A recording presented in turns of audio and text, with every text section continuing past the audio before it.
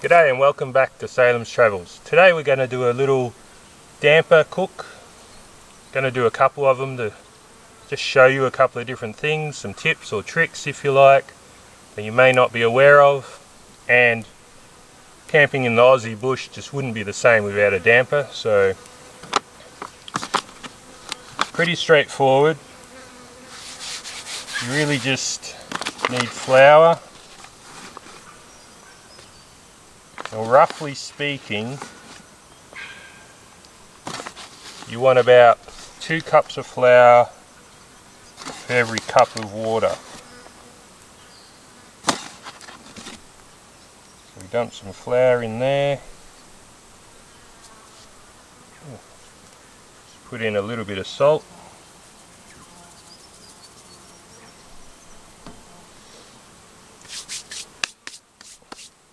Now, a good little tip is to just oil your hands if you're going to be doing it this way, and that'll help stop flour from sticking to your hands.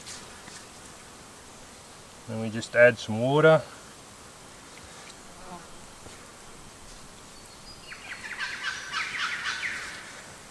Just keep mixing it.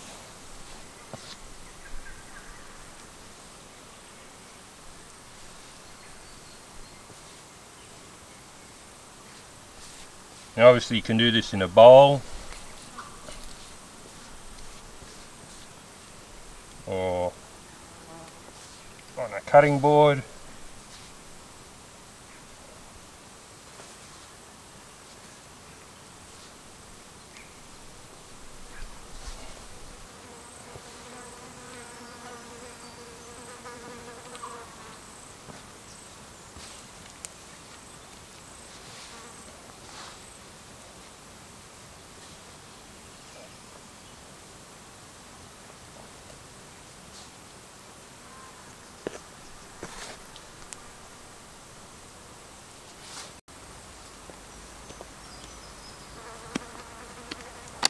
Drown this one in flour.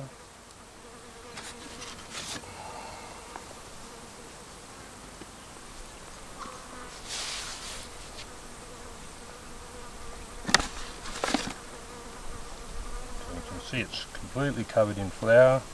This little guy, I'll just put that aside for a sec. Just make up another one.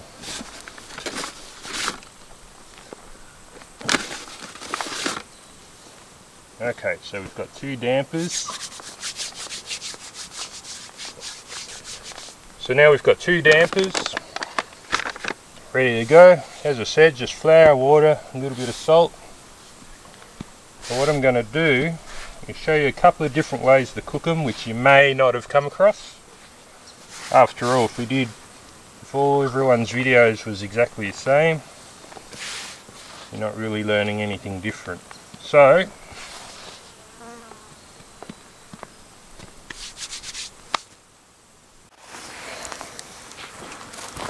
if we get some of these coals,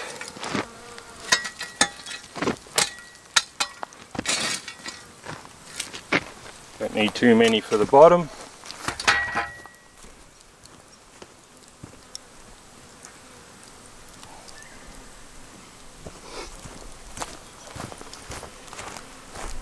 And here I've got just an old oil drum which I picked up from a takeaway shop. They throw them away because they're rubbish to them. It comes with the frying oil that they use. So we'll just dump that on the coals. Throw a damper in it. Bit of tin on the lid for the lid. Bit of tin on the top for the lid. And throw some coals on top.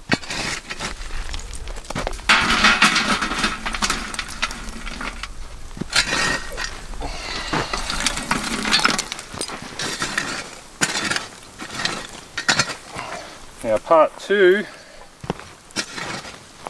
to dig a bit of a hole out, you want to get right down to where the sand is, or the pure ash. So I've got our other damper which is smothered in flour. We just throw that in. Salem. Cover it over.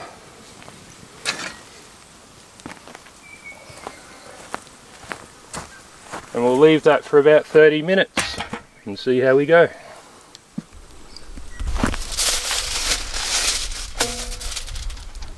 So I'll just take the lid off, put that aside.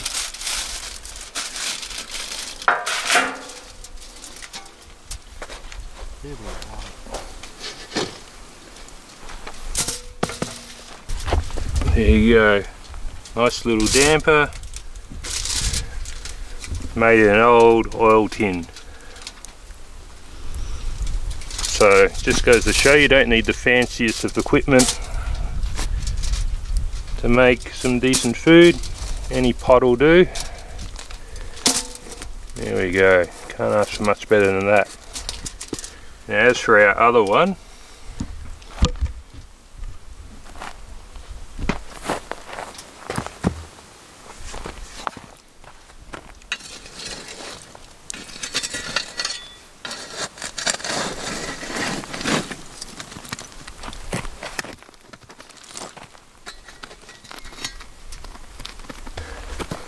so I've pulled our other one out, and as you can see, there's hardly any damage from her being in the ashes because it was covered in flour. So even if you've got no pot, if you've got a bit of flour, you'll still be able to cook yourself a damper without any problems. Well, as always, if you found this helpful or interesting, please give us a like, and if you want to see more from Salem's Travels, then hit that subscribe button. Hooroo!